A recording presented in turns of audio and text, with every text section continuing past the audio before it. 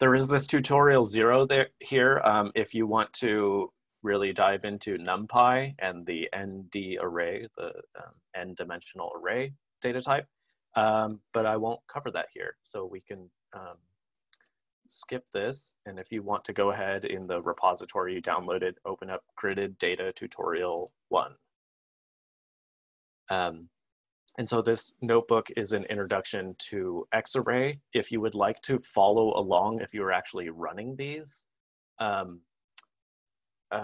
what I am going to do here is actually go to kernel and then restart kernel and clear all outputs. Because I've already ran these notebooks, all the plots and outputs are there. So if you want to run it yourself, this is like a nice way to just kind of reset the whole thing. If you don't want to run it, you can just scroll down or you can just watch my screen. And advancing from one block of code or text to the next, just a reminder that's hitting Shift Enter.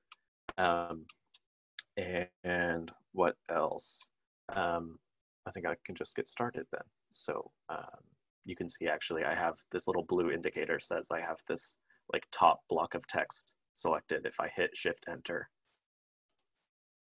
if I have my cursor on there, it moves to the next block. So in this notebook, we're going to talk about Xarray. It's a Python library that lets us create some new object data types, data arrays, and data sets. And we'll learn how to manipulate these with some fake data we make here. In the next notebook, we'll get into some real data. And so we'll explore these here. So when we're talking about gridded data, what does that mean? Bart's kind of covered all this information. Really, you can just picture it. It's a 2D array of data. You could expand that to then 3 dimensions. So you could have like latitude, longitude, and elevation. And then at each of those 3-dimensional points have some sort of value, like maybe surface temperature or precipitation or snow depth. So yeah, examples of gridded data are like satellite images. So at each pixel in the image is like a grid or a grid cell. And so that's like the reflected light off the surface or the emitted infrared radiation or microwave, whatever wavelength you're looking at. Climate model output, you know, where the model's evaluated at nodes or at grid cells. And then the common data types, we're going to be working with netCDF data in the next notebook, but there's information about some other common data types here. And for the Python packages, like I said, we're going to use Xarray and some CartoPy as well. But there's some other packages that work with other gridded data types you might be interested in. So I really like this figure for Xarray because it helps visualize what we're talking about when we say gridded data in multiple dimensions. So Xarray lets us create multi-dimensional data arrays, but it also includes metadata, and we can label our data set. So it's kind of like expanding on both NumPy and Pandas, and you'll actually see a lot of what Yifan just showed, functionality, especially with Pandas, kind of carry on over into Xarray. And so like in this image below, we could have some sort of reference system, X and Y, and then T for time maybe. So each of those points in our grid has a longitude and latitude. And then we have these sort of data cubes of precipitation and temperature over time. So to get started, we're going to import Xarray here using a common alias for it, just a shorthand notation, XR. We're also going to import NumPy and Pandas, and then Matplotlib for plotting. And the first thing we can look at here with Xarray are the data array objects.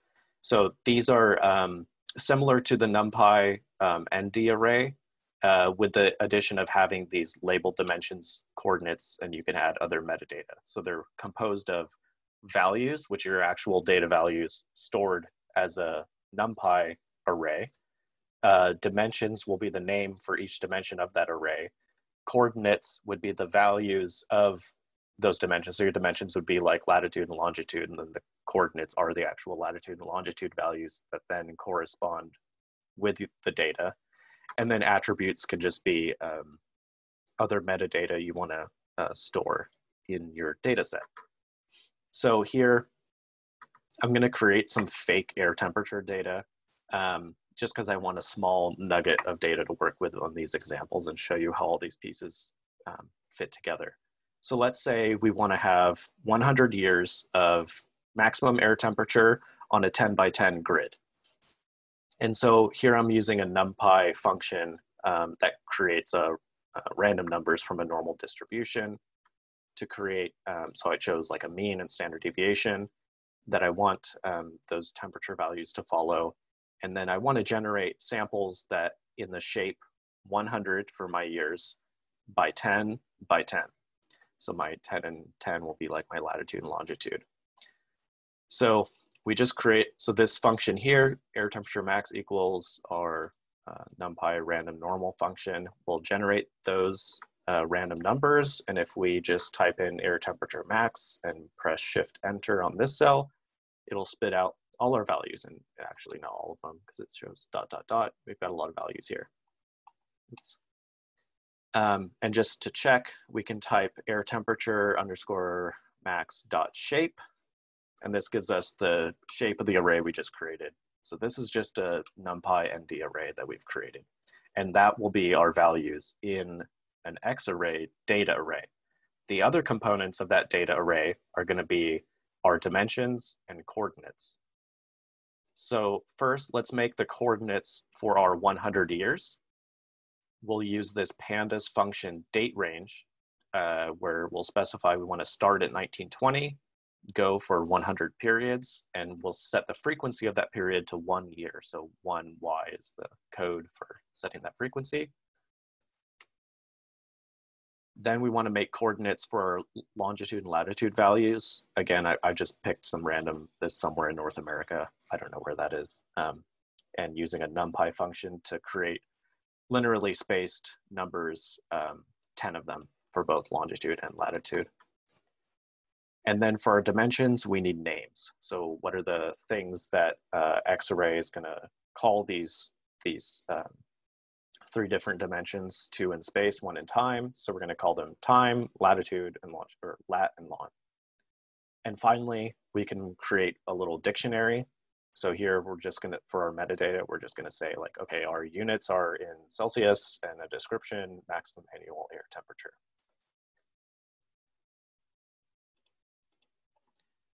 So here's where we finally create the data array. With this function, xr for xarray dot data array, we specify our values, so our air temperature max, which was our array of random numbers we generated. We give it our coordinates. So here we have years, lat, and lon. And note that these aren't strings, these are variables. These are the variables we created up here for our year range, our lon and lat ranges. We pass our dimensions. So this is this list of strings, time, lat, and lon. We can give our data array a name, and then also set the attributes to our metadata dictionary, which we just made previously. So now, if we just run a cell in Jupyter with just the name of our data array variable, we'll get a nice little preview here, which it first tells us this is an X-array data array object. It has the name tairmax, and we can see that it has a time dimension of 100, a latitude dimension size 10, and longitude size 10.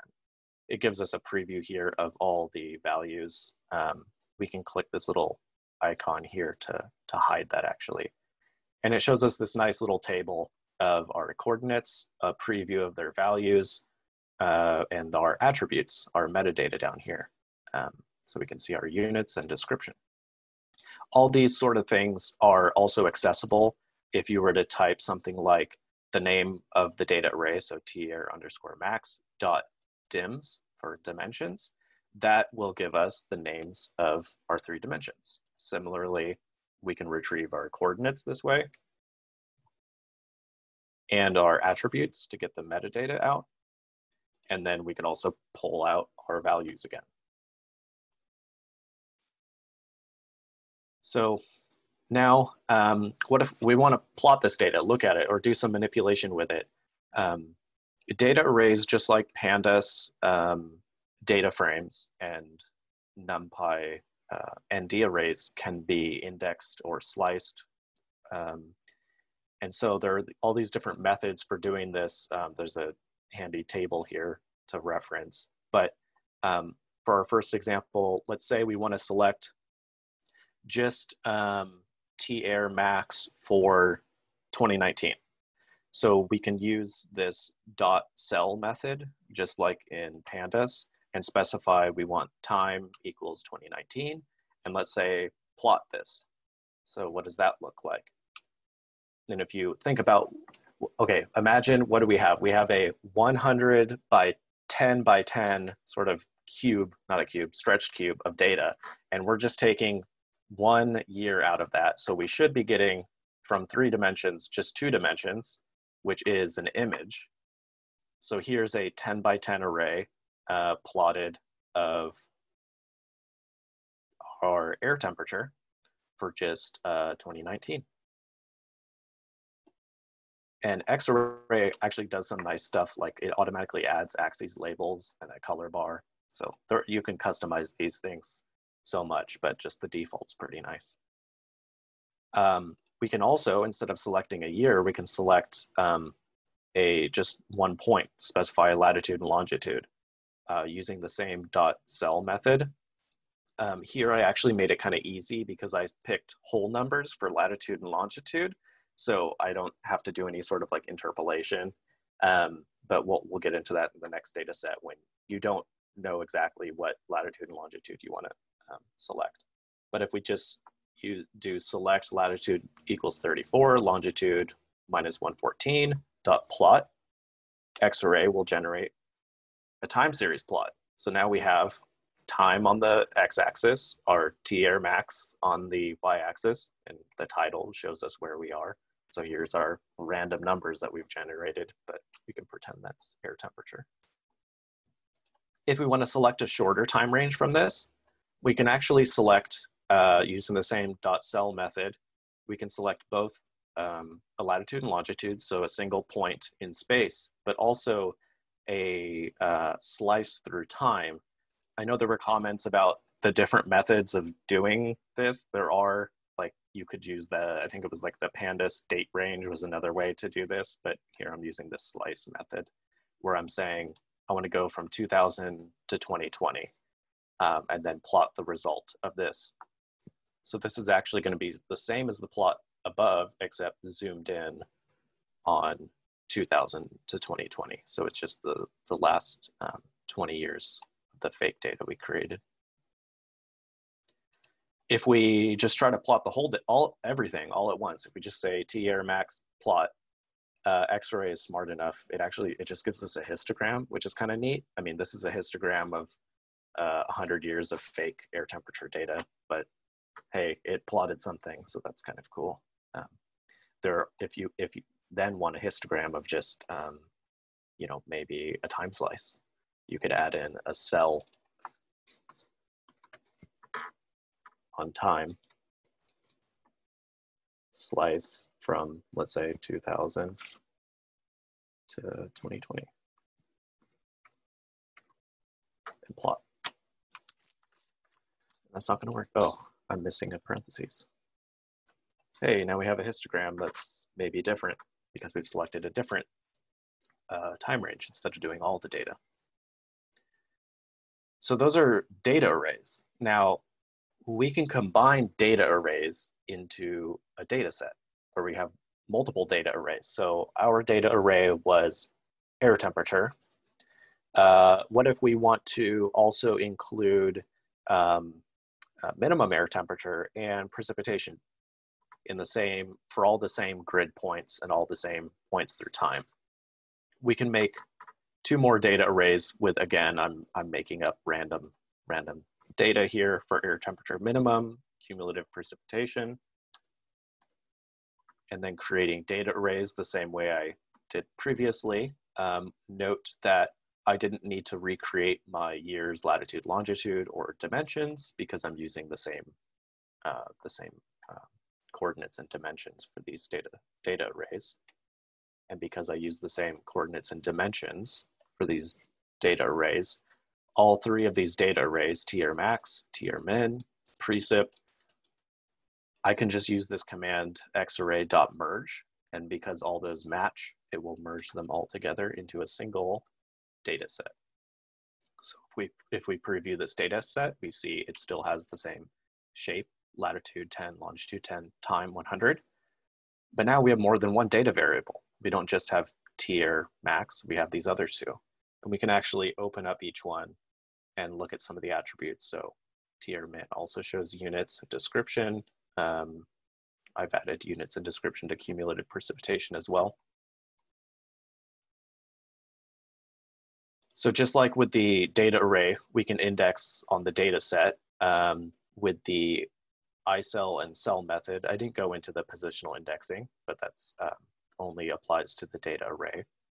So now when we select here, this is a data set, we select a longitude and latitude, we get a time series of 100 points in time at the single point, and we have all three variables there in time. This is similar where we're using iCell. So I being, we're using an index to select, we could just say select the first time step, which is Python starts counting at 0. And so now instead of having a time series, we have selected the first point in time and have a 10 by 10 array of all three of our variables in the data set. So I won't step through all of this because I've added a lot of like plotting, formatting things here, but this is an example of combining everything in the notebook up until now to make some plots. So I'm creating a plot with two rows of plots. I'm picking a point. I'm plotting t-air max using the cell method, plotting t-air min using the same method, adding a title, and then plotting precipitation. So these are going to be time series at a single point. And actually, this also saves the plot out to a JPEG file. So we can create a nice plot here. So here's a time series, but we can also plot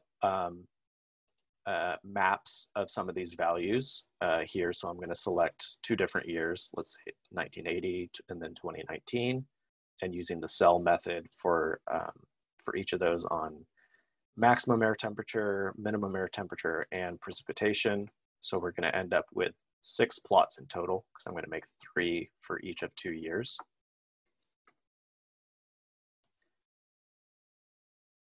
So we've got some maps of random data here. And then functions for exporting are pretty easy with xarray. We can specify the name of our data set and say to netcdf. This saves this as a netcdf file. We can also convert from xarray into pandas and say our data set name, my data, to data frame, which gives us this spreadsheet looking pandas data frame of all of our values. And we can take this data frame and save it as a CSV file if we wanted to do that.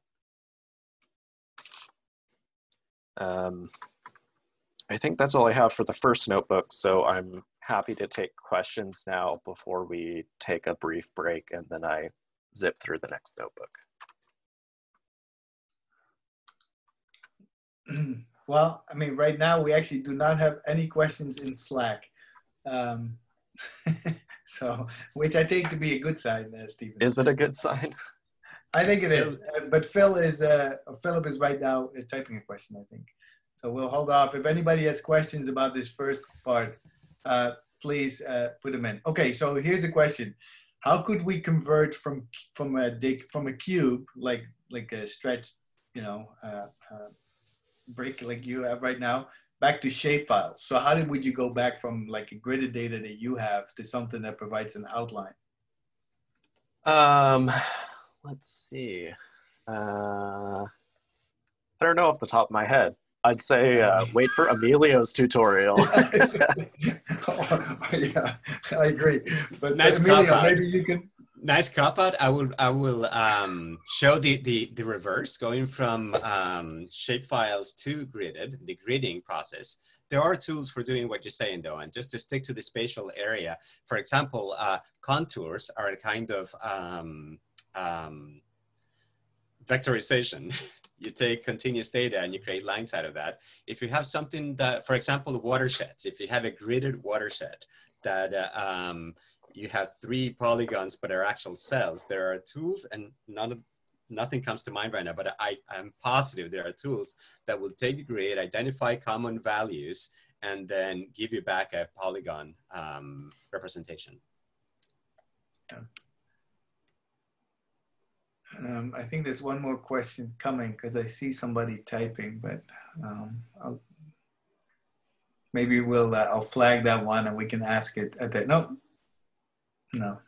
And you said there's a break, Stephen, but I don't think there's a break right now. No. This is the break for questions. So okay. Now yeah. So, well, actually, there's several people are typing. Please ask your questions. We'll come back to them and we'll answer them as we can. But we'll continue with the presentation for now. We'll come back for later questions. So sounds good. Okay, take it away. Yeah, I want to get out of fake data land and talk about real data. I'm now in the Gridded Data Tutorial 2 notebook, where we're going to talk about accessing DayMet data and manipulating it using Xarray, what we've just covered. I'm looking at my notes here, make sure I don't miss part of the introduction. Okay.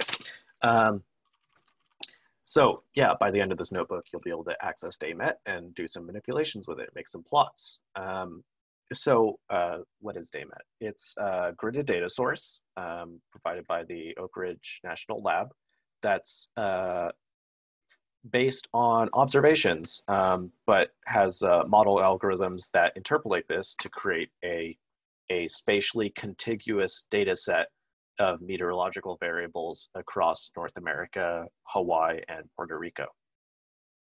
And so this data set includes things like air temperature, vapor pressure, snow water equivalent. I have a list of them later, we'll see. So how do we access this? Well, you could just go to the web portal they have, and they have like ways for you can download single days of data. So this is, you would just download one netcdf file that's 1 day at 1 kilometer resolution. That's not very useful. Olmo does have some tools to get time series for a single point. There's also a package called DayMetPy, which I've never used before, but I guess these interface with some of the web services that they provide for DayMet. We will, however, be using the OpenDAP API that Bart mentioned as earlier this morning as a way to access data.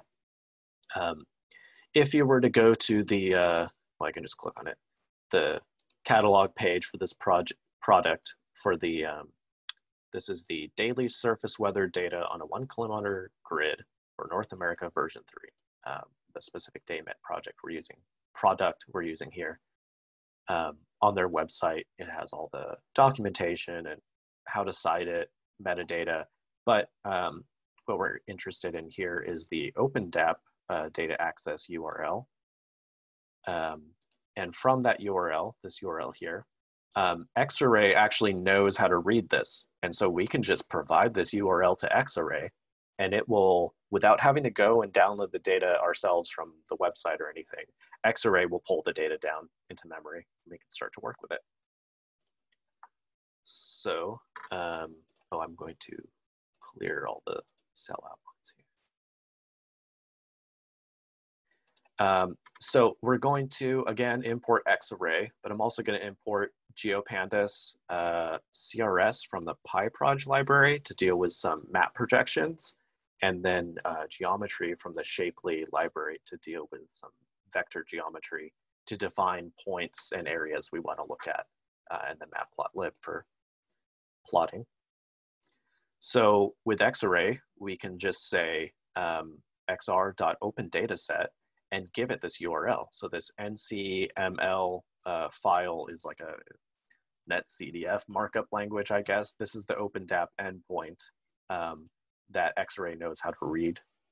So if we just run this, we can see what did we open. If we just type in I called it DS, or data set. We can see that we have a huge data set here. So 14,600 time steps, so that's 14,600 days, because this is a daily product, by 7,800 something and 8,000 something grid cells. Those are kilometer grid cells, so this is a huge area. It's North America. And this shows all of our coordinates, X, Y, time. We also have latitude and longitude in here.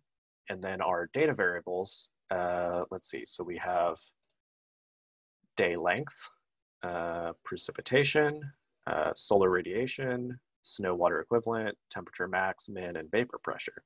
And again, clicking on these can show us that we have all the metadata embedded in here. So it shows the name, the units, also shows our grid mapping, so our map projection that's being used. That information is actually, they store it here as a data variable. And this shows us all the information we need to know how to project this map in geospatial coordinates. And then it's got more metadata here about processing, and go to their website. Here's our nice figure, which sort of resembles the DayMet data set. So if we want to look at a single variable and its metadata, we just did this. We can type ds.precip, and we're looking at just that one variable within DayMet. So the coordinate reference system, we can look at the attributes of that. This gives us all the information we need for mapping this data. But this is a huge data set, and I don't want to load all of it in memory. Like I see up here on the top right, I have like 4 gigs of memory on this Jupyter Hub instance, and I'm definitely not going to load this whole thing in there. So we're going to use indexing and slicing to grab a smaller area to look at. So I'm going to say, let's just look at around Washington State, because that's where I live. And a reminder, here are all the different ways you can slice and index X-array data sets. But what we're going to do is define a bounding box using the Shapely library and GeoPandas to create a geometry file. So this is actually a vector data type. And then we're going to transform from latitude and longitude coordinates of that shapefile into the projection, coordinate projection system that's used by DayMet, and then use that to select an area to look at. So first, we're defining our bounding box here. So this is a geometry from the Shapely library. We give it a minimum longitude, minimum latitude, max lon and lat, and then specify our coordinate reference system and turn this into a GeoPandas geoseries. So this creates our bounding box. We then are going to use the PyProj library to take our data sets projection information. So this is the DayMet. It uses this Lambert conformal conic map projection, and the PyProj library lets us read that. And so we're going to store it in a variable called DayMet CRS. And then we can take our bounding box and we can change its coordinate reference system to our DayMet coordinate reference system. So up above, when we created our bounding box, we gave it this EPSG 4326, that's the WSG 84 coordinate reference system. And now we're going to transform it into our DayMet Lambert conformal conic coordinate reference system. If we look at our bounding box object, we can see that it has a data type of geometry. That's the GeoPandas data type. And it's a polygon with these values. So these are no longer latitude and longitude. They're meters, I believe, in the Lambert projection system. And what we really want is the bounds of that box. So we're really just pulling back out the original longitude and latitude that we put in here. If we type in bounds, we can get, again, our minimum X, minimum Y, max X and Y, but these are now in our DayMet projection. And so finally, we can now use these bounds in the correct coordinate system to select using the dot cell method in our x coordinate and our y coordinate on for daymet. We're using a slice. So we start with the bounding box bounds minimum x, go to the maximum x, and then y. We actually go from maximum y to minimum y because in the Lambert projection system, the y-axis is inverted. I didn't know that at first when I was putting this together and was confused. So what did we just select from daymet? I called it Washington because I think I'm selecting a box around Washington. We still see our time dimension is very long, but our x and y are now only several hundred rather than thousands of kilometers. And we still have all of our data variables in here. So what does this look like? Let's plot it. So let's say we have our Washington data set, which is all of this. We want to select from that data set the Tmax data array, which is right here. It's in our data variables.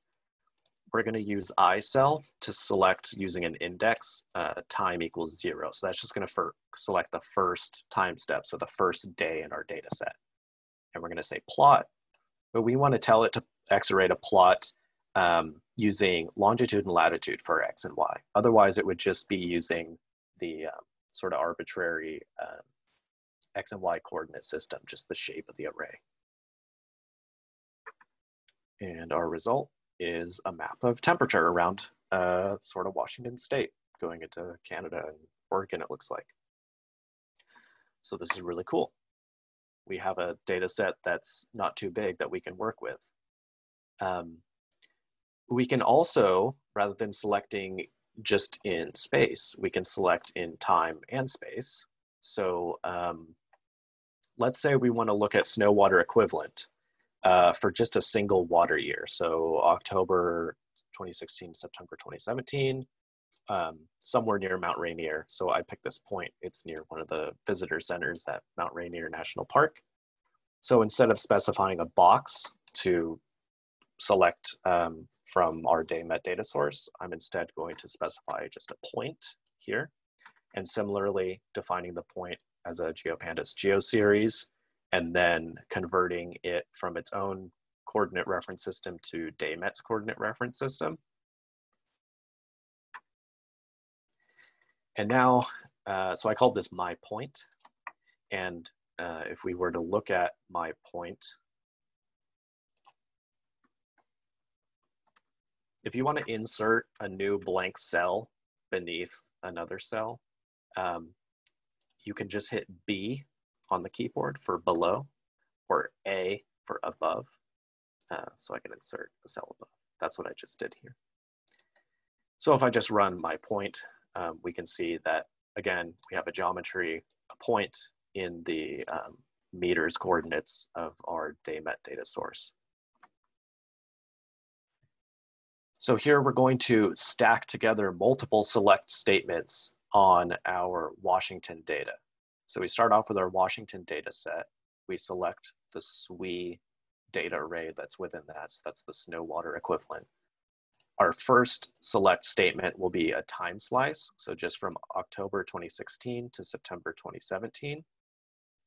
And the second select statement, we're going to select an X from my point, the X coordinate, and then Y from my point, the Y coordinate. The reason why we have to separate out these two different select methods instead of doing them together is because my point here, the X and Y coordinates, don't match exactly for the X and Y coordinates of a grid cell in the daymet data. So we have to tell it to use a method to find, and I'm going to say find the nearest point. I cannot include a time slice if I'm also saying method nearest, because it would also try to find like a nearest time in this time slice, which doesn't make sense, and it would give me an error. So you have to separate those two out. And now we can look at the result of this. So we've selected in space and in time a single point for a single water year. We should have a time series that is 1 year long. And indeed, we see time. We have 364 is the length. And the array of our data set, or data array is here, the SWI values, and it still has all of our attributes in here, units. So now we can plot this. So my point SWI.plot. We have a time series, snow water equivalent at one point we selected for 1 water year. Now say, so this is daily. Let's say we don't want daily data. Let's just say we want a monthly mean. We can use Xarray's resampling methods to say, okay, take my point SWI dot resample in the time dimension, and this code 1M, it knows to read that as 1 month. And then for that 1 month, take the mean of all the values there and then plot that. So now this is the same data, but it's been resampled to monthly. Similarly, we can, oh, I get into that in the next notebook, but I will show this quickly. If here I'm just plotting a map showing where my point is in relation to a map of SWI of Mount Rainier, and I put a star here. You can look at this these plotting functions later. It's Xarray and matplotlib. And then someone had asked about disaggregation, so I added this to the notebook. It's not on your notebook right now. But let's say we select precipitation. So we start off with our Washington data set. We want to select, we choose the precipitation data array. We select a time slice. So I'm just selecting a few weeks in February 2017. And then again, I'm going to select my point X and Y using the nearest method. So this gives us, again, a time series for a few weeks in February at our point. And if I plot this, well, it's a daily time series. So this is what it looks like, precipitation over those few days. Let's say we want to interpolate, and let's say for some reason I really want to use a cubic interpolation method. This is just the example I have here. We can resample it to a higher frequency than the data set we actually have. So we're starting off with daily data, but I'm telling it to resample to 1 hour. But in order to do that, I also have to specify we want to interpolate and then give it a method to interpolate. So I'm just saying cubic, just because then it makes smooth lines. I know that's not realistic, but, and then we can plot this. So now we have hourly precipitation, assuming that a cubic interpolation actually works with this data set. I guess very quickly, the last notebook kind of just runs through DayMet some more, make some more plots. And, you know, I kind of came up with this question, like, let's say we want to look at snow water equivalent at Mount Rainier, and how has April 1st snow water equivalent around Mount Rainier changed over the past 40 years? So DayMet provides us a record of 40 years. Whether or not we know how accurate DayMet is for this particular region, I actually don't know. But hey, and my kernel crashed or something, so that's a good stopping point, I guess.